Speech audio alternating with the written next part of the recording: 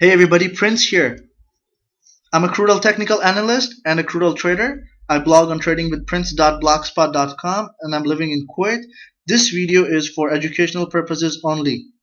Today we do not have any major news, economic news on the forexfactory.com, so I'm not expecting big movements in the markets. Let's analyze the dollar index chart first. Often, if the dollar goes up, commodities go down.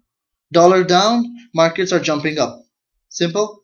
Dollar has been bearish for the last few days, as you can see in the chart, and the crude oil has been spiking up. Before we see the faster crude oil time frames, let's move to our crude oil daily chart.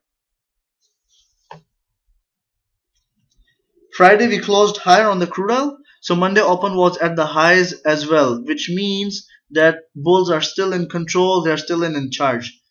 We have an inverted head and shoulder on oil daily chart, as you can see.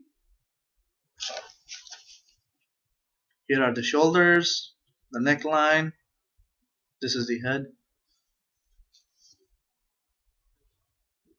And we've also got a beautiful ABCD pattern forming here, which starts from 85 up to all the way till 97. Then there's a pullback, and on the pullback the market continues to go towards the upside.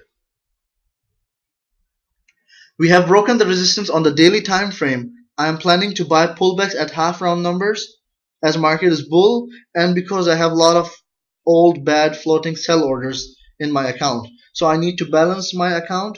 I opened too many positions and closed early. Anyway, in summary, I'm buying pullbacks. Our next resistance are 100.36, 103.10. Support is 96.39, 94.05. We can get an engulfing reversal pattern as well and burn oil all the way down to the 94 area. Hope you liked the quick video. Please give your feedback.